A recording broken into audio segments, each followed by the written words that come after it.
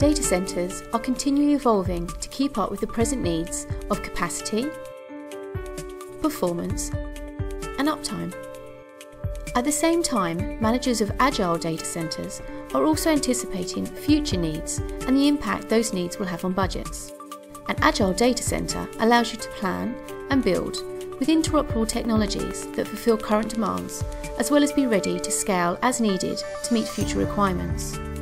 Adopting an infrastructure as a platform model can provide flexibility for budgets and offer you more choice when selecting the technologies that address your key data centre challenges. That include risk management, network migration, power optimization, thermal efficiency, DSIM enablement. These are the building blocks of data centre interoperability.